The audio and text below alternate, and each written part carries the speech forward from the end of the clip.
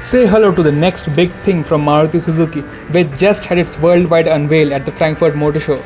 This is going to be one of the most important launches from Maruti, simply for the fact that the premium hatch space is growing unlike any other, and with the Elite i20 bringing in huge numbers month after month, this was a segment which Maruti was going to enter sooner rather than later.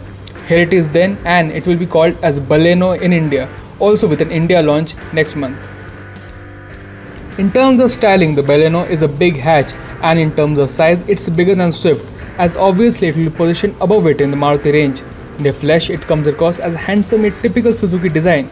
Dimensions include length of 3995 mm, width of 1745 mm, and height of 1470 mm. The Baleno also has a ground clearance of 120 mm. Suzuki has tried to give the Baleno a low and wide look with a wide grille in V-shape, stretched headlamps, and wraparound windows with blacked-out A-pillars. It also looks clean and sporty at the rear with a lack of fuss. The Baleno will either get 15-inch wheels or 16-inch wheels.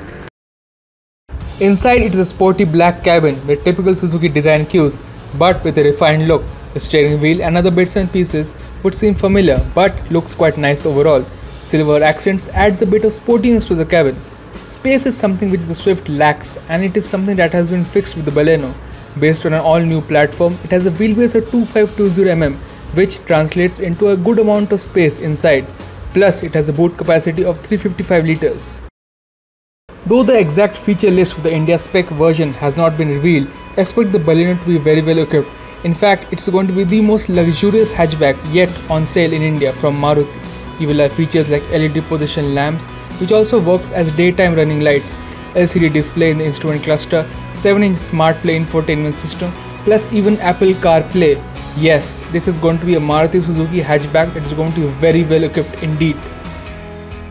There are 3 new technologies that Suzuki is talking about in the new Baleno, and that is the new generation platform, the new Boosterjet direct injection turbo engine, and the SHVS mild hybrid system.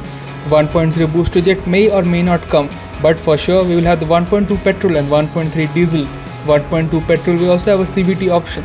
Just like the Ciaz, the diesel Baleno will also have the SHVS tech. The Baleno will be sold via Nexa outlets only, and Maruti is going to price it aggressively as it wants to crash the i20 and Jazz party. So then here's a preview of the new Baleno, and we hope to drive it soon.